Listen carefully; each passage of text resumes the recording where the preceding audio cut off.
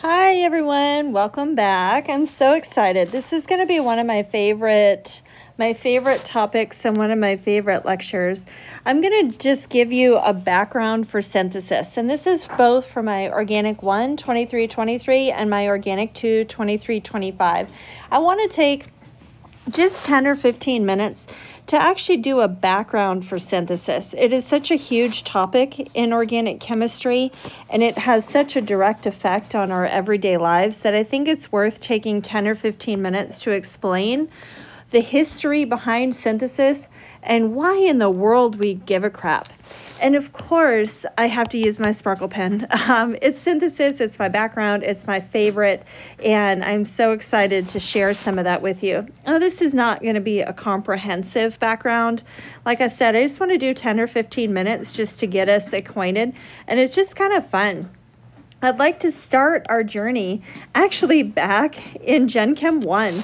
So I don't know what your Gen Chem experience was like, but that very first Gen Chem 1, we tend to do a little bit of history, and that history directly ties in to synthesis. There's a few things in here that I just want to do a quick timeline of our Gen Chem 1 and just kind of remind you, because there's some really interesting arguments that happened and a whole lot of science came out of that. So let's go all the way back to 1600s. This is when we made the transition from alchemy to chemistry. This was actually giving credit to Robert Boyle of Boyle's law that we know from our gas laws in Gen Chem 1 or respiration in your bio classes. He was actually fascinated by gases in the 1600s. And in fact, he published a book in 1661 called The Skeptical Chemist. And that book was what most chemists give credit to making the transition from alchemy to chemistry. And basically what he did was he didn't look at science as pure magic anymore. He actually looked at it as a systematic approach of studying a problem.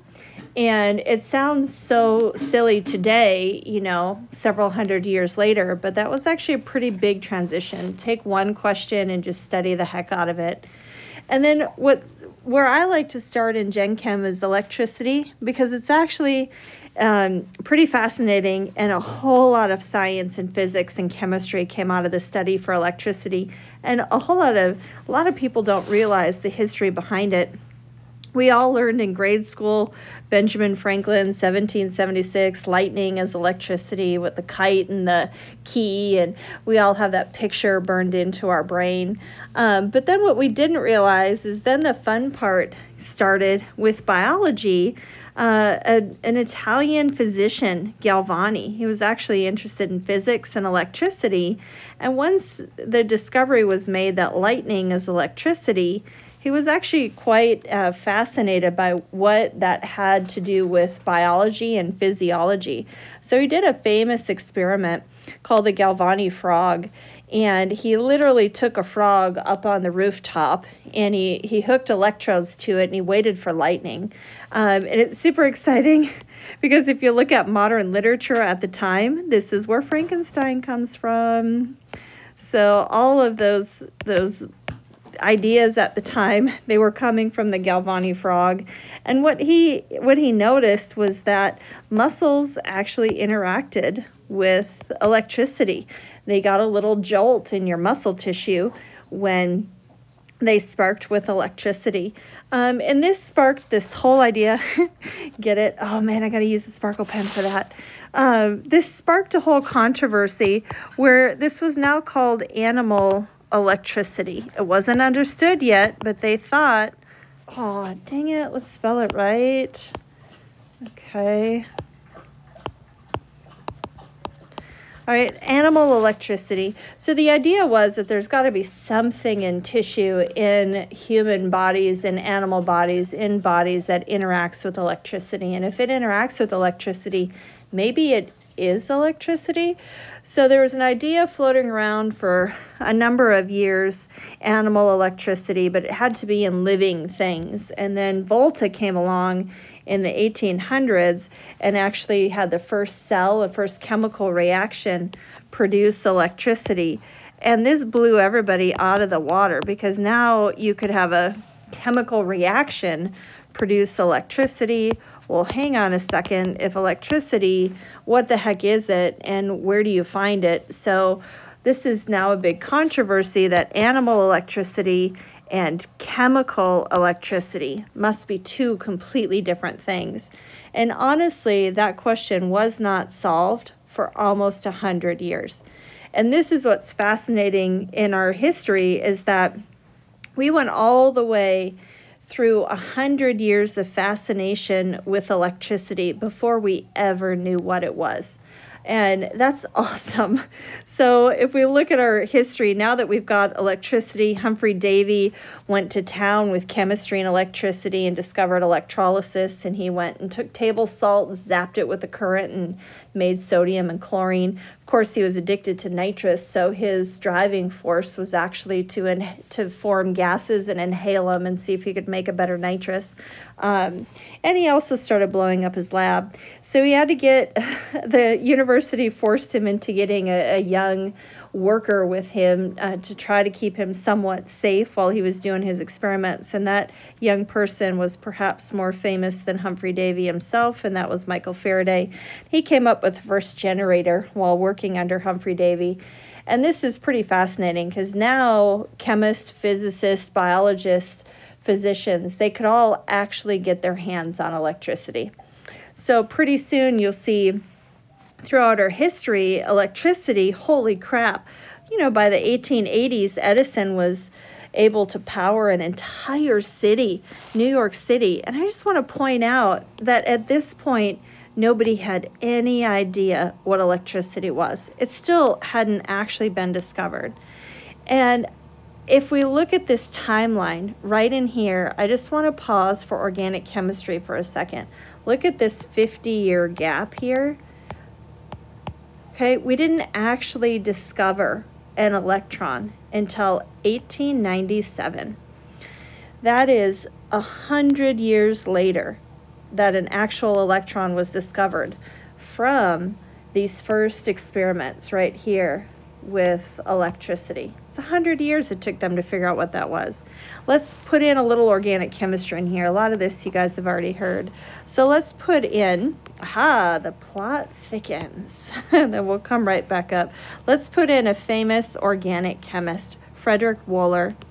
Look at that year, 1828. So if we look at our history, that is before even the first generator. He was able to take and synthesize urea. But here's the kicker. He synthesized urea from an inorganic compound. He did not synthesize from a living object. So a lot of people in organic synthesis think that Frederick Wohler was actually the father of all of organic synthesis, because way back in 1828, he was literally in on this controversy of, holy crap, do you have things that have to come from living tissues, living animals, plants, animals, tissue? Or do you have things that are completely not from a living source? And there was a huge divide, and nobody knew the difference between that two divided areas of chemistry that will turn into organic and inorganic chemistry for chemists. So it was pretty interesting that he actually had the first synthesis, and he formed something that we all know comes from a living species, only he made it from something not living.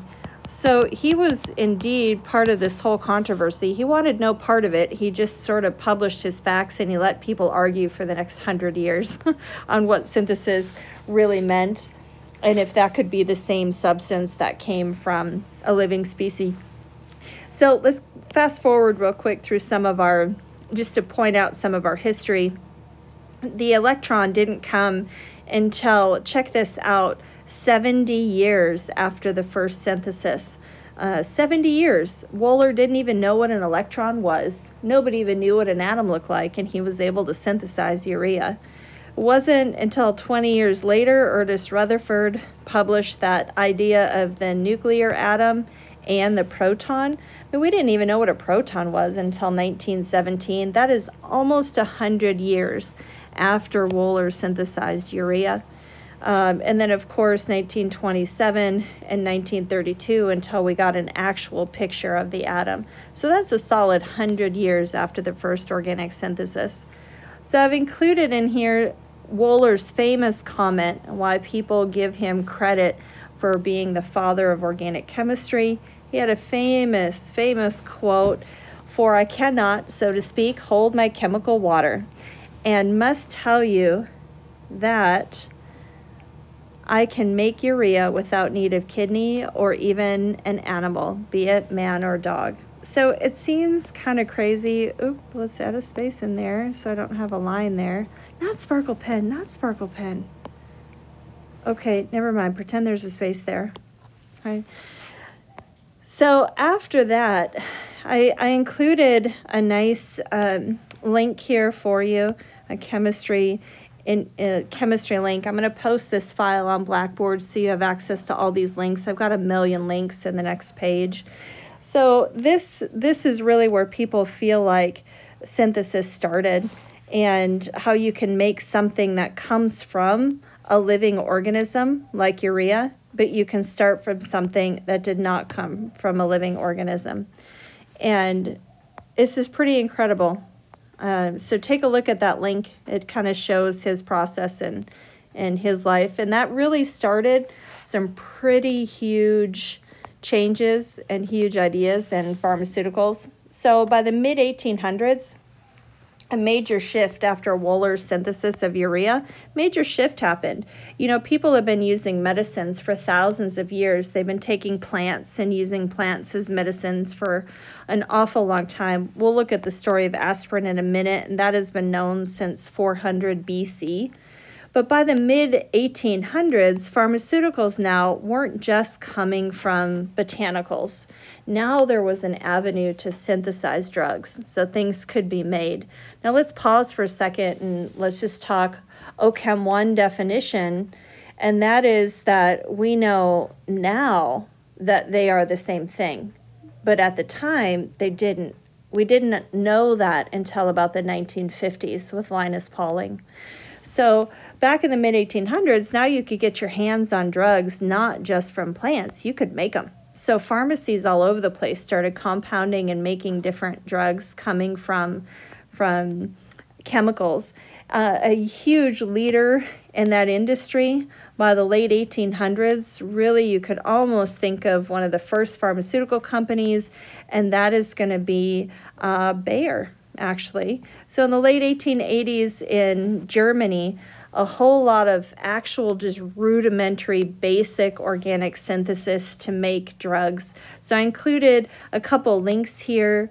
Please check them out. I know they're Wikipedia, but there's still a lot of good information out there. They're just for fun. They give a little history of the pharmaceutical industry and the history of organic synthesis in the mid-1800s.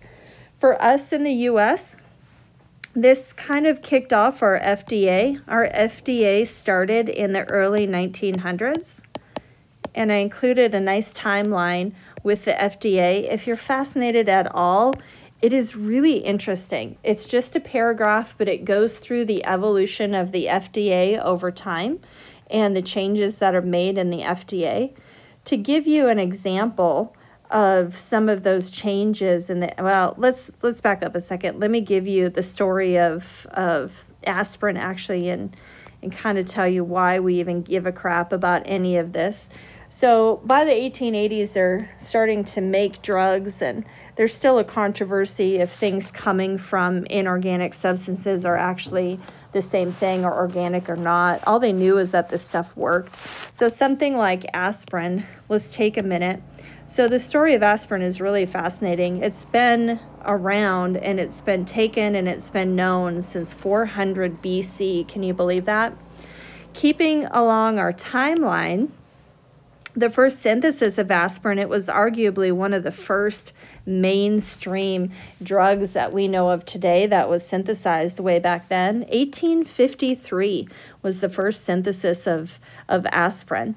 And then by 1890, Bayer was cranking out aspirin and distributing worldwide. Pretty fascinating. Again, keep in mind, they didn't even know what an electron was yet, but they were cranking out the aspirin. let's fast forward just a second and let's ask us why we give a crap. We give a crap for a couple reasons. Reason number one, 10 million people a day in the US alone take an aspirin. All right, the original aspirin comes from the bark of a willow tree. So just hold on a second and let's just do the math on that. If you were to take and need to supply just the US, you're pushing 1 billion a day to actually service the planet. But if we're looking at just the US and you need 10 million people taking an aspirin a day, how many trees do you think you would need to actually supply that aspirin? It would be a staggering amount. It wouldn't be possible. So in the world we live in today, there are two main questions. One, is it the same thing? So if something is coming from the lab versus nature, is it the same thing? Thanks to Linus Pauling in the 1950s, what makes a compound that compound is which atoms are connected to which atoms and in what shape. That is it. It does not matter if it's coming from nature or coming from the lab. They are the exact same thing if they have the same structure and the same shape. So if you're looking to actually supply your planet with aspirin, synthesizing versus taking the tree bark from a willow tree is certainly the better option. And this is where organic synthesis has grown in 100 years to be a prolific industry. So I included some links here for salicylic acid and the aspirin kind of background just for fun. It's pretty interesting. I'd like to point out that in the world we live in today, over 80% of our drugs are actually coming from natural products, but they are sourced from all over the place. So some are sourced from natural products like cocaine, can be synthesized or can be taken from nature. It depends on the plant, the tree, the source, how fast can you grow it, where, how much can you grow. Certainly CBD oil is in the news, hemp is in the news. That is grown and synthesized. It's got two sources, just depends how much you're trying to get your hands on. To keep up with this evolution for 100 years, the FDA has have to evolve with it.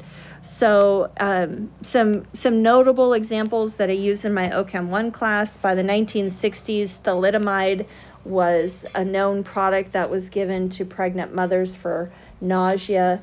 It had 2 stereo centers. There was an R and an S.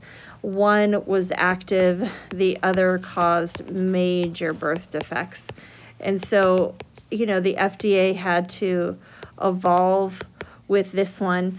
So you'll see on the FDA timeline, it has had to constantly evolve every number of years to include as science evolves with it. So for organic chemistry, can you believe it wasn't until the 1960s that actually people really understood and cared about stereocenters? They had an idea that they were out there. They didn't really know what they meant.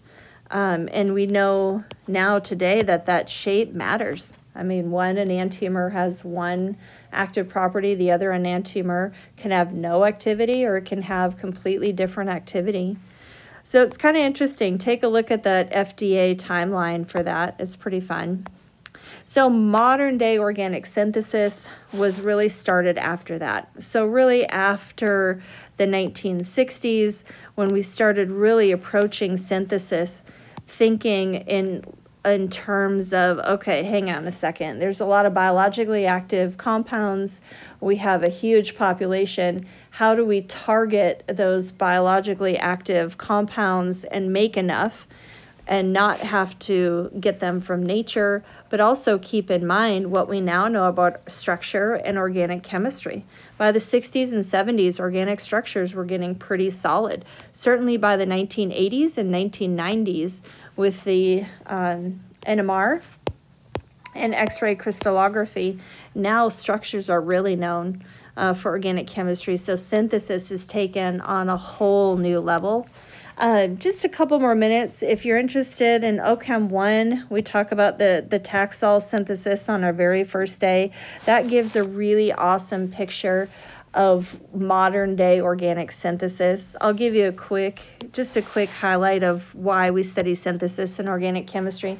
Taxol itself came from a Pacific yew tree. It has been known from a Harvard botanist in the 60s, and it was known to have anti-tumor, anti-cancer properties back in the late 1960s as a natural product. It was kind of put on the shelf for a little while. By the 1980s, they started studying it and realizing that it had an effect specifically on breast cancer. Now I'm giving the abbreviated tale of the story. It's quite large. So by the 1990s, they wanted to target our Taxol as a drug.